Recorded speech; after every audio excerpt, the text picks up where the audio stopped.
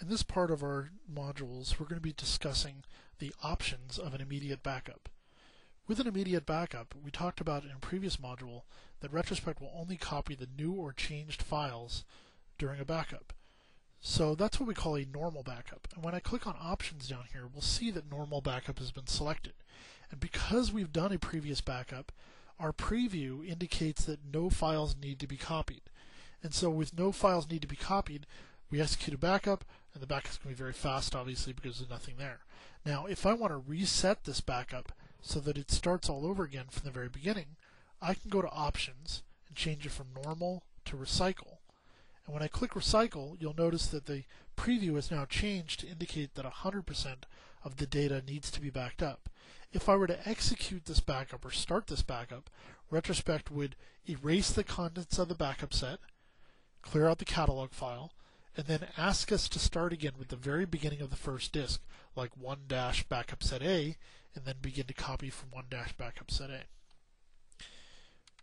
And then we can also change it back to normal, and then Retrospect will once again show that there's 0 files that need to be copied.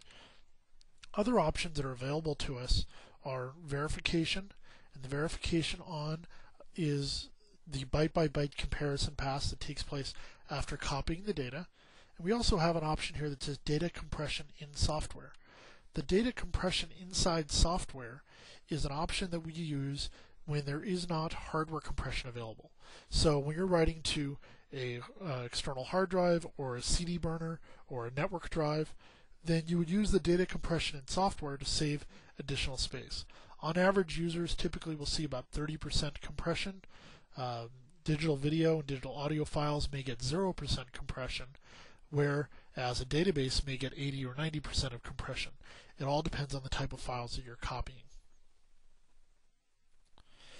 In addition to this window, we have a button down at the bottom that says More Choices. And inside More Choices, we can go through and we can access different options.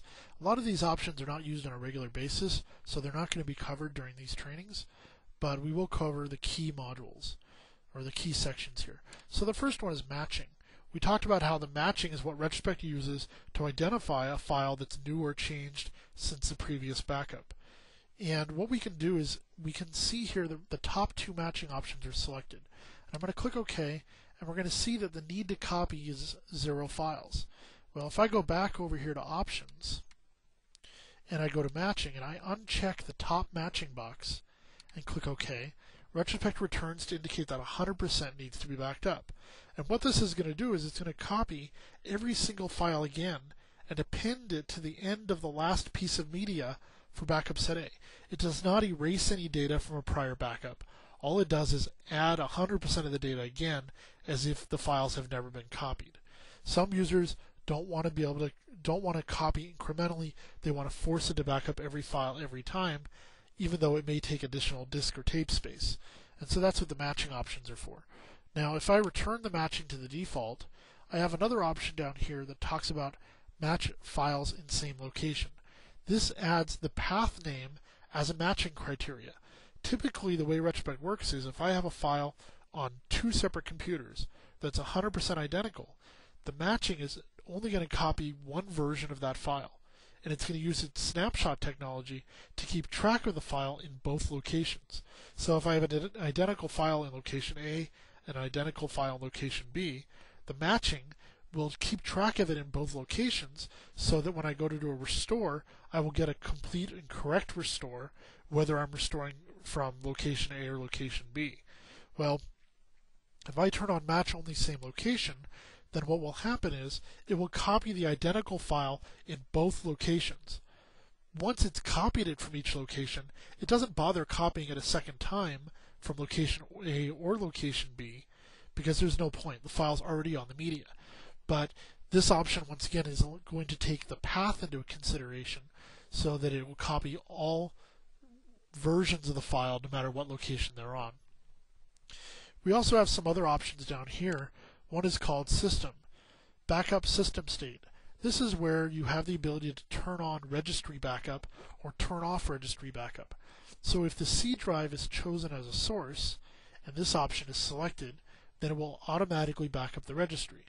If you uncheck this option, then the registry will not be backed up and will not be restorable at a later date. Retrospect does not use the archive attribute to identify new or changed files, but we do give you the ability to reset the archive attribute after a backup, so that if you're using Retrospect along with other backup software, then you won't be causing a conflict by not resetting the archive attribute appropriately. We also have an option down here for security, backup server security information. This specifically is the backup of NTFS permissions. We also have an option for backing up NTFS permissions from workstations. And so if I want to back up the permissions, I can check that, and then we'll get them from both workstations and servers. If I uncheck both of these options, it will continue to back up NTFS permissions for folders, but not for files. And so that's really what this option is controlling, is the ability to back up the permissions on the file level as opposed to the folder level. Retrospect does not give you an option for folders. You automatically get a backup of all folder NTFS permissions. We'll go ahead and set it to use the default. The next one we have is Open Files. Retrospect has an add-on for Open File Backup. And if you want to use the Open File option, it's on by default, and this is where you can see the various settings for it. At a later time, we're going to do a training that talks a little bit about Open File Backup, and we'll discuss these additional options in more detail. If you do not have Open File Backup available, or you've not purchased the Open File add-on, then you can use this option for your Microsoft Outlook. By forcing the backup of Microsoft Outlook, then what Retrospect will do is it will quit Outlook prior to a backup. And then when the backup is done, the user will have the ability to reopen Outlook manually following that backup operation. If you're doing backups of SQL or Exchange, then you have some specific options for SQL and Exchange Server.